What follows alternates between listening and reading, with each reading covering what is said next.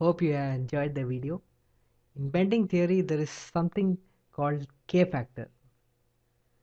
The K factor is very important to define the product development length. So if you see this diagram, this cross section of a bent component while bending, as the video explains, outside the bend you can see a tensile force that is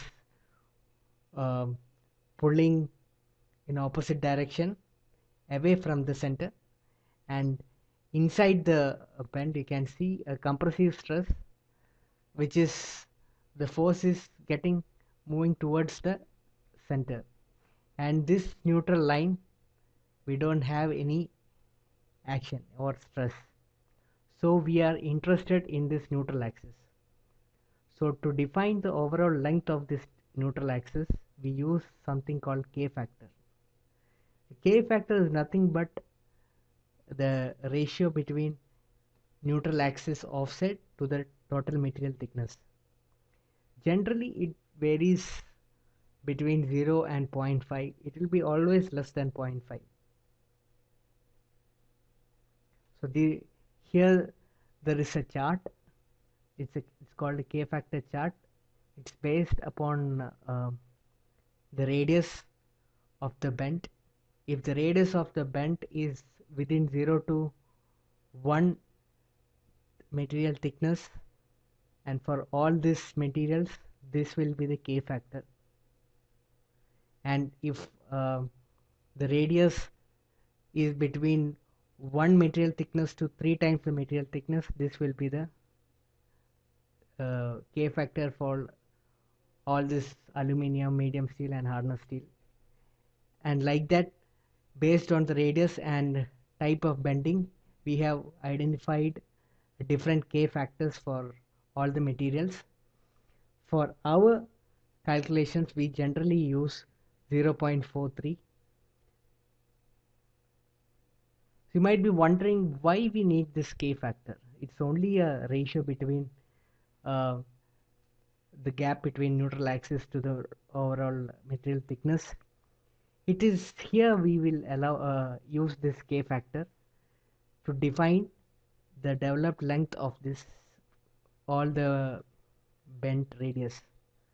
So the bent allowance is defined as the material you will add to the actual leg lengths of the part in order to develop a flat pattern. That means when this component is unfolded and made it flat, what will be the length of the component? So here we use K factor in this equation. Here we will use generally general practices using 0.43. Let's look this example, the figure here. It has different leg length of 10 and 15, and we have a radius of R3 and material thickness is 1.5. We put all these values in the formula, and the bent angle is 90 degree. So substitute all the values in this formula and you will get bend allowance as 5.726 mm. That means when we unfold this particular radius, we'll be getting the value as 5.726. So this is where we use K factor, and now you understand what is the value of K factor. This grain direction of the sheet is very important in bending theory. If we want to use it's not possible to do bending on very hard sheet, that is Rockwell B scale 90 to 100.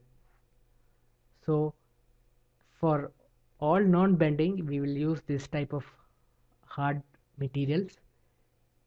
Next is 3/4 hard material whose Rockwell B scale is between at 85 to 90. It's possible to bend 60 degree along the grain direction, and it's almost impossible to bend perpendicular to the grain direction. Next is 1/2 hard, that is HRB 70 to 85. In this type of material, along the grain direction it's possible to bend 90 degree, and it's impossible to bend perpendicular to the grain direction. And in 1/4 hard, whose HRP is between 60 and 70, we can always create a hem here, but we cannot go beyond 90 degree. Next is soft sheets whose HRP lies between 50 and 60. We can create hems in both the direction of the grain. And next is dead soft. This type of materials is used for deep drawing. In next video, I'll show you how to unfold a bent in Unigraphics UGNX9. Thank you.